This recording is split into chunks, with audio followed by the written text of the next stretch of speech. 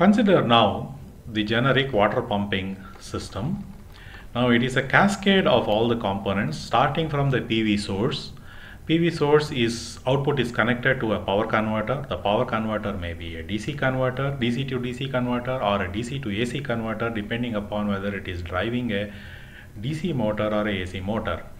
Then the output of the power converter is powering the motor, and the motor is driving the shaft of a pump. It could be a centrifugal pump or a reciprocating pump. And the pump is actually taking care of the hydraulic system containing the suction head, delivery head, friction losses, and all those things. We know how to estimate the power for the hydraulic system. We have done that all along in few examples, and that is pH. This is the hydraulic power based on a particular amount of discharge within a specific discharge time, diameter of the suction pipe, delivery pipe. With all those considerations, we have seen how to calculate the hydraulic power. Now the pump will have an efficiency NP, motor will have an efficiency Nm, power converter will have an efficiency Nc. Then the PV power PPV is what?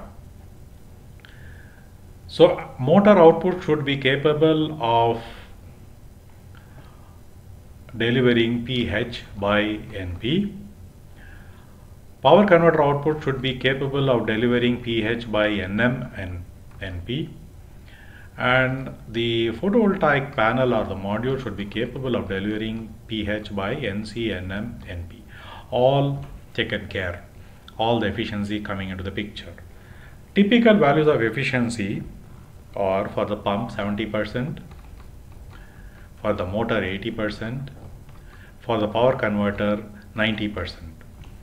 You see, the motor, you can even 85% efficient motors are available, 90% efficient motors are available, but take a conservative value of 80% so that you don't feel that the later on that the PV panel size is not sufficient to handle the entire system. Once you change the motor, or a poor motor has deteriorated with time, all these factors. The power converter efficiency also you get for 98%, but it is safe to take a 90% conservative value so that you are on the safe side. Now PPV will be pH by 0.9, 0.8, 0.7, and if you calculate all this, it is 2 times pH. So whatever hydraulic power that you calculate here, when you size the PV panel, it should be twice the hydraulic power that you calculated.